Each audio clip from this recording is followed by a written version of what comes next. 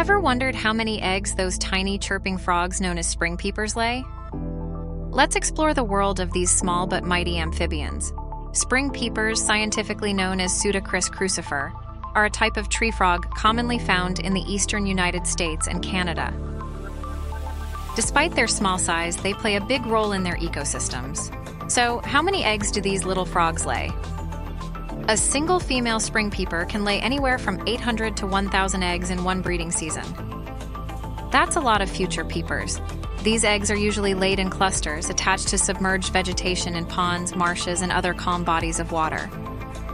This helps protect them from predators and keeps them in a safe environment until they hatch. Once the eggs hatch, the tiny tadpoles emerge and begin their journey to becoming adult frogs.